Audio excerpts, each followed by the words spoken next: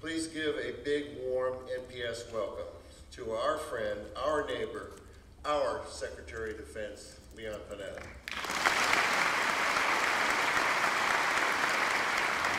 Sam Farr has been a dear friend and someone that I've worked with a long time in a number of positions. Sam was first on the Board of Supervisors and served in the Assembly, obviously now serves in the Congress. And he has been someone who has been incredibly important to this area in protecting the military establishments that are here. And I thank him for the support that he has provided the military and his continuing support for the mission of the Navy Postgraduate School, the Defense Language Institute, and the other installations here on the peninsula. He's been a true supporter.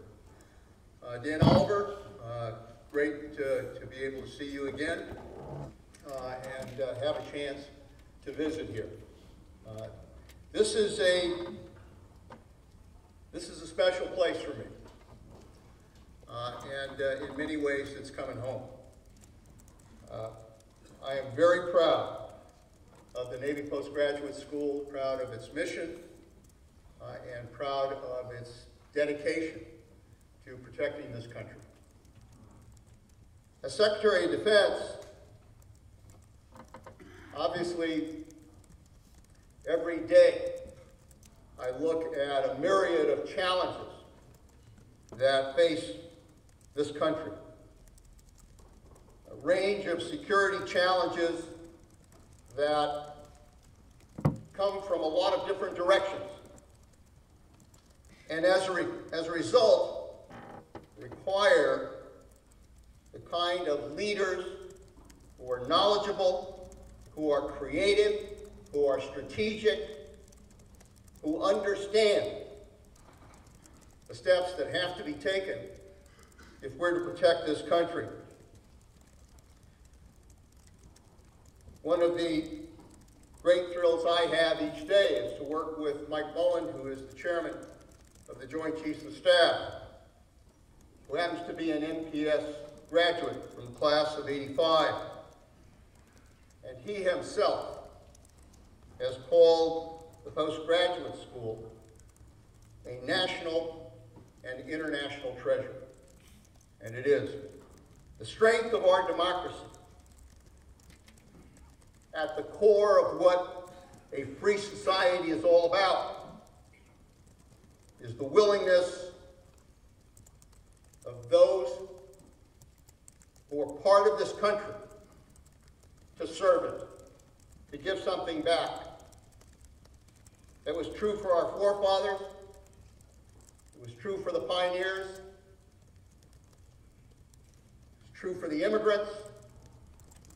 It's true for the men and women who have served in uniform throughout the years, throughout our history. The willingness to give something back to this country, to serve this country, to try to serve future generations. There's a great story that I tell because it makes a point. When I was a boy, and in those days, my dad went around with a pole and hook and shook each of the branches of the walnut trees, and my brother and I used to be underneath collecting the walnuts. When I got elected to Congress, my father said, "You know, you've been well trained to go to Washington because you've been dodging nuts all your life."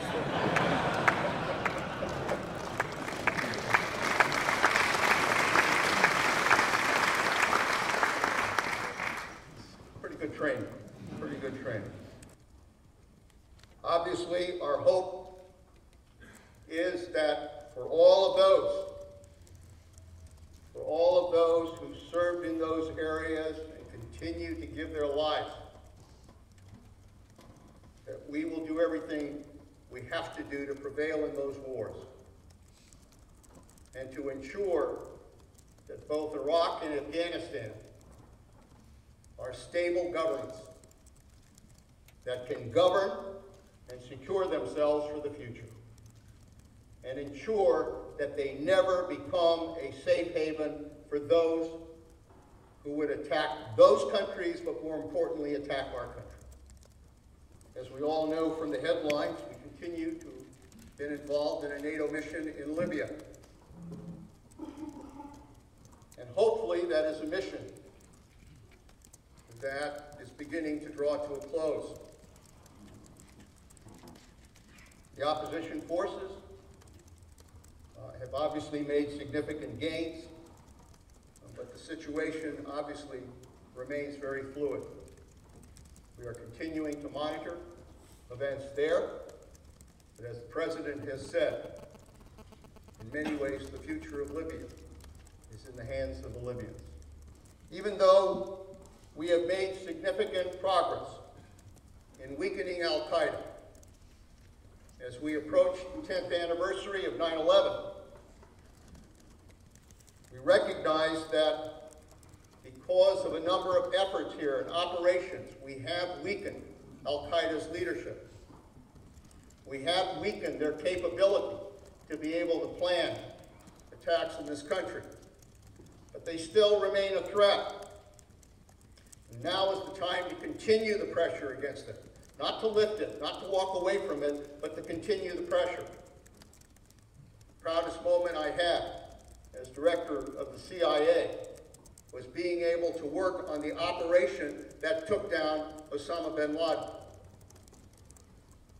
It was an example of our intelligence and military communities working together to go after an important target and to succeed.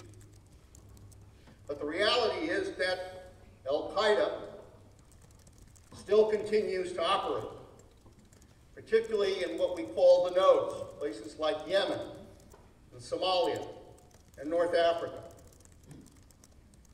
And we must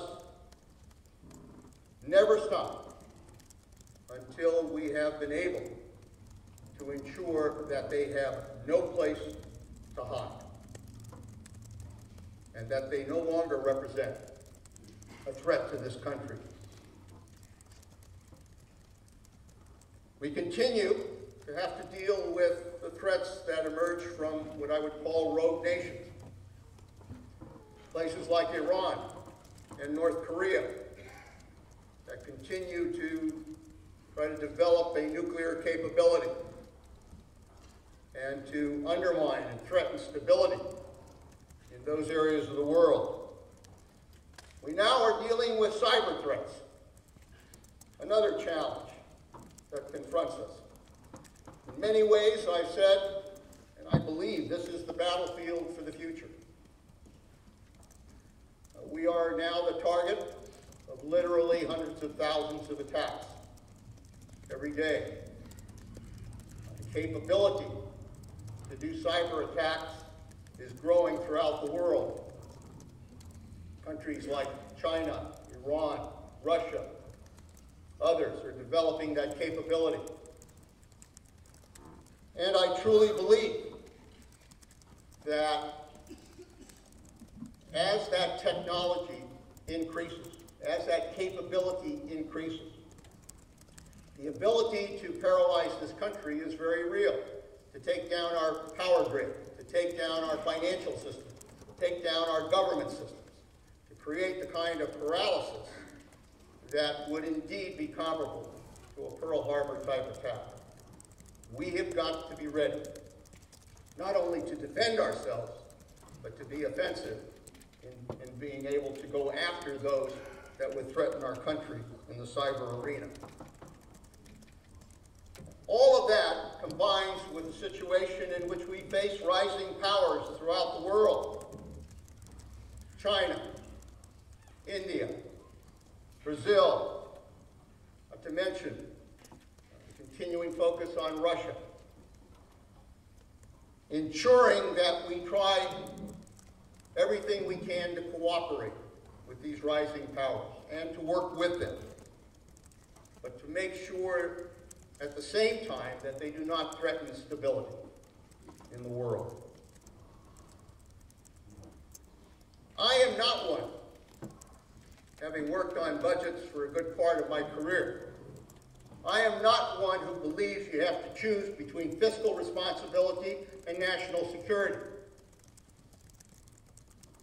I think we can implement fiscal discipline in a way that protects the national defense. And that's what we're working to do. But there is a greater danger out there. There is a greater danger. And the greater danger is that for some reason, because of Congress's inability to be able to develop the kind of deficit reduction proposals that they're being asked to do, that they have fashioned what I've termed this doomsday mechanism of cuts across the board, the so-called sequester, in which if the committee fails to do its job, then what that will trigger is a sequester across the board, cuts across the board, that could result in as much as $500 to $600 billion more in defense cuts, doubling the number of defense cuts that we're now dealing with. This is a moment when, in many ways, the leadership of our country is going to be tested more than it ever has. If it's serious about dealing with the deficit, and I speak as someone who was involved in every major budget summit, going back to the Reagan years. The reality is you cannot balance the budget just focusing on discretionary spending. You can't. Discretionary spending makes up about 1/3 of the federal budget. 2/3 of the federal budget is in mandatory programs. So if you're serious about reducing the deficit, you've got to focus on that 2/3 of the budget plus revenues, if they're serious about trying to reduce the deficit. But I have to make clear to the American people and to the leadership in Washington that if it fails to do that, and it results in this sequester, even though the sequester is supposedly not to take effect till January of 2013, the reality is that it will be devastating to the defense budget. It will hollow out the force. It will weaken our national defense. It will undermine our ability to maintain our alliances throughout the world. And most importantly, it will break faith with the troops and their families. You, by your presence here, make very clear that you are willing to fight for that American dream that brought my parents to this country, for the dream of making sure that our children have a safer and better life for the future,